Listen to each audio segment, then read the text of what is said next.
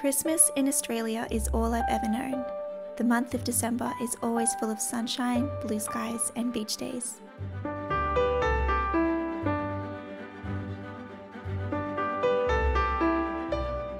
The garden is green and the flowers in full bloom. It's not the sort of weather for sweaters and staying inside.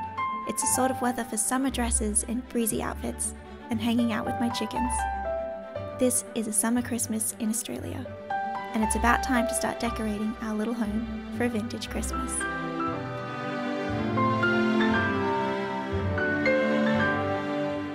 Hello darlings, it's the 28th of November when I'm filming this video, and I thought it's about time to put up the Christmas decorations.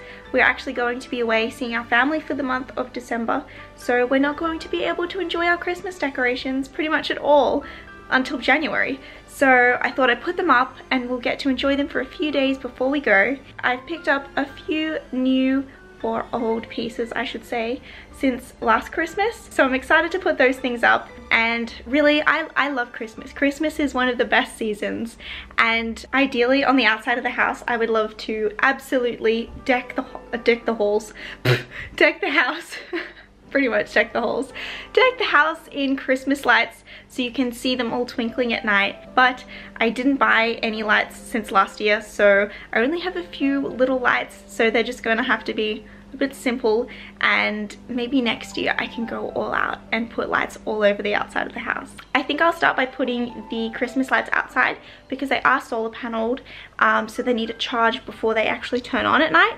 And for those of you who don't know, I am in Australia, so we have a hot Christmas. It's actually a 29-degree day today, so it's a bit toasty. I have on my summery Christmas dress, fit for the occasion, and I'm ready to get decorating, so come join me.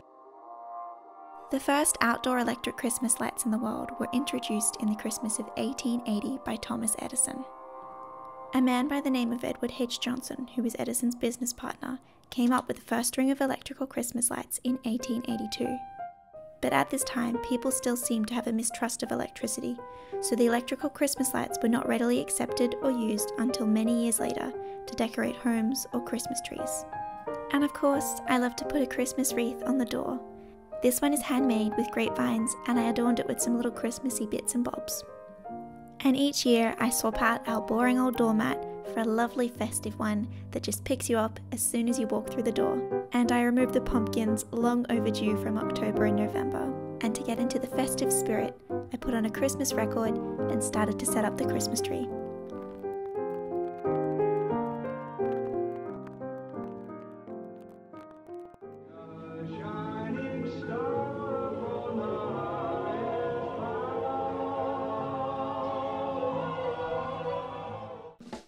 We often use fake Christmas trees here in Australia. They last longer, and you just pack them down each year and take them out again for the next Christmas.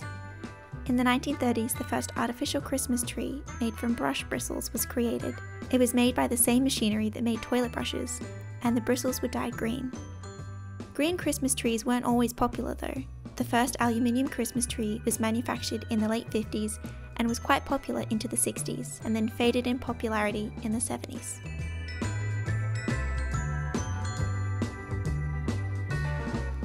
Back in the 1940s and 50s, people would use these beautiful lights on their trees called bubble lights. And for about over a year, I've been trying to find authentic 1940s bubble lights. But the ones that I did find, it's not guaranteed that they work, or only 2 of them work out of however many that were in a string of lights. So I ended up finding a reproduction bubble light brand, and I purchased 2 packets. So I'm so excited to put these up on the tree. I won't know till I turn it on, but I think I'm going to be pretty happy with these colors. They look very retro. I'm not sure when to put these up, whether I put them on at the beginning of putting the decorations on or at the end, because everyone told me last year to put the lights on at the beginning because I put them on at the end. But that's just because my whole family growing up, we always put the lights on at the end. So yes, I've learned something new with Christmas decorating. I will be putting the lights on first, and then I'll put all the ornaments on. Christmas lights on trees were originally candles, and the candles were attached to the living tree with melted wax or string. Can you imagine the fire hazard that would have been?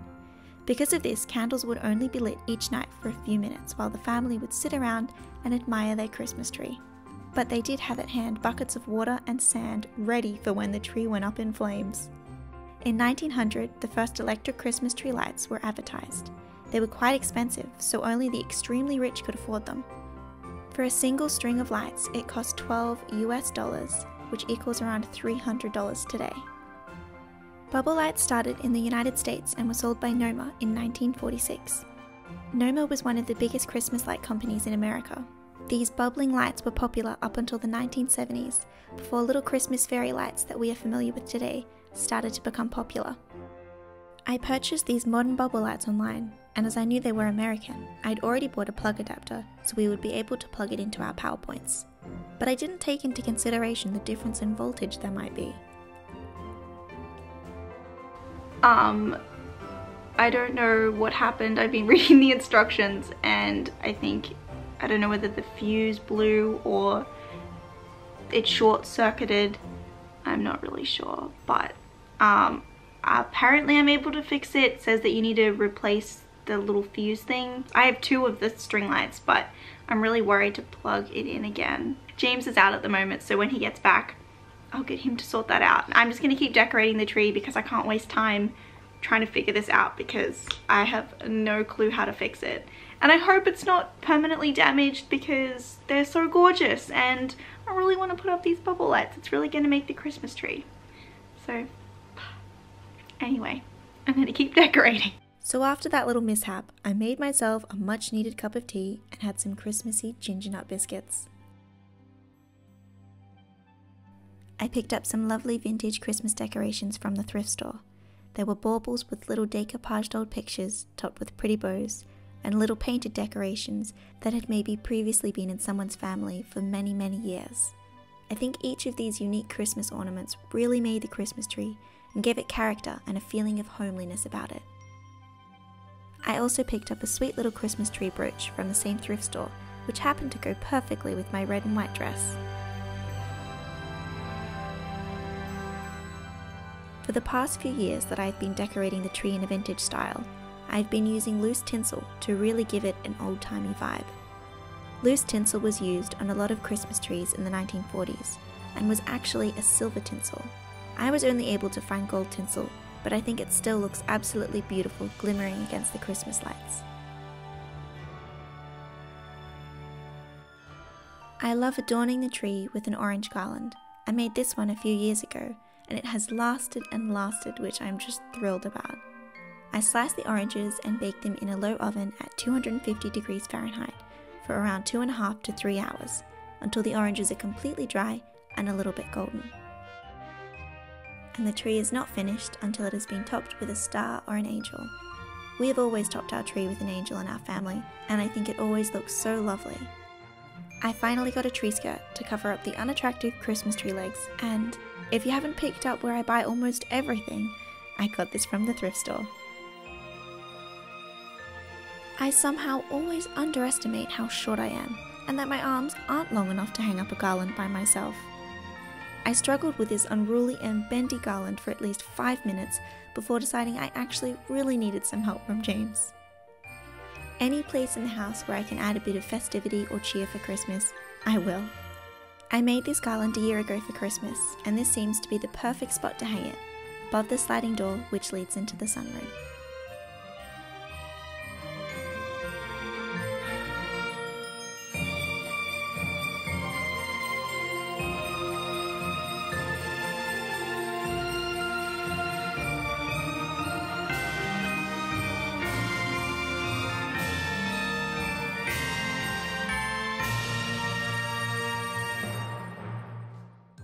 I decorated around the living room with another garland I made with scattered red berries all throughout, and I fixed the bubble lights, thank goodness.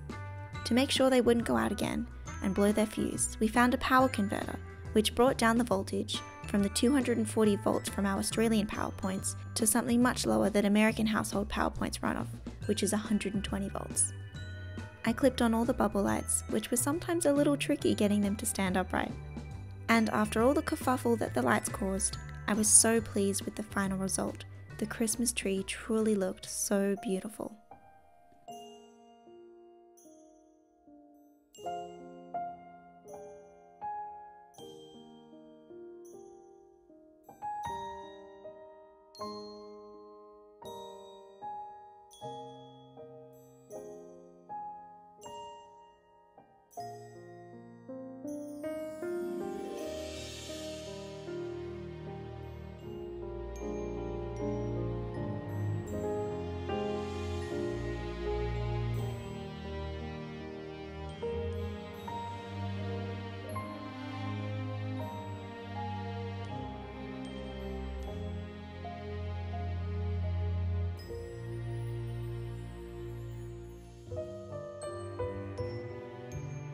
James and I spent a lovely Christmas evening together by the beautiful tree, watching one of our favourite Christmas movies, It's a Wonderful Life.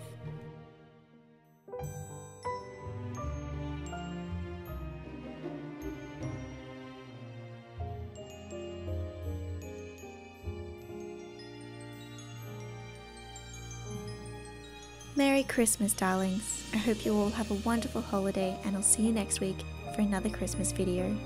Bye!